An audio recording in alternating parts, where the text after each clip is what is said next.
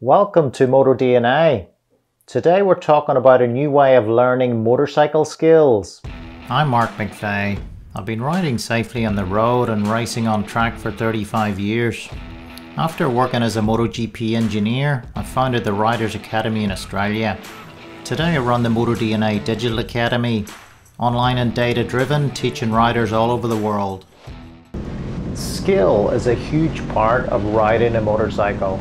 Together with craft and mind, the higher your skill level, the better equipped you are to react safely to hazards on the road. So what does a skilled rider look like? To find out, let's look at braking data for emergency stops. So if we go into the motoDNA Digital Academy and we select a rider, we open up their dashboard and then we can select their braking data. So you can see two lines here on a graph. The vertical axis is the G-force up to 1.2 G, and this is basically the rate of deceleration and equates to your brake pressure. On the horizontal is the distance, the stopping distance in meters. The two lines here, the green is the instructor reference line and the yellow is the student. So things to consider, first thing is the rate, which is how quickly you can apply your brake pressure. You can see the instructor has a very steep rate, so they've very quickly gone from 0 to high brake pressure.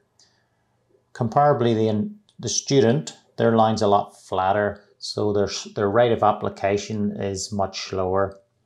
The second thing to consider is how progressive your braking is, which means increasing your braking pressure until you come to a stop.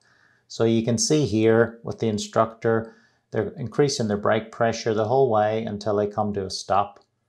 If you look at the student, they're increasing their brake pressure, increasing until this point, and then they sort of ease off the brake a little bit and then start applying the brake pressure again. So this actually adversely affects your grip by unloading the tire. So it's very important to be progressive. The next thing to look at is the peak value. So you can see here that the instructor is at 1.2 G and the student is kind of around 0.7 of a G. So most bikes are capable of deceleration at over 1 G. However, the data shows most riders cannot match their bike's ability. The next thing to look at is smoothness, so not being jerky on your brakes. Okay, so you can see clearly here the instructor is very smooth and the student is not so smooth, it's quite jerky. So again, this is no good for slowing the bike down. Remember, it takes 10,000 hours to master any skill.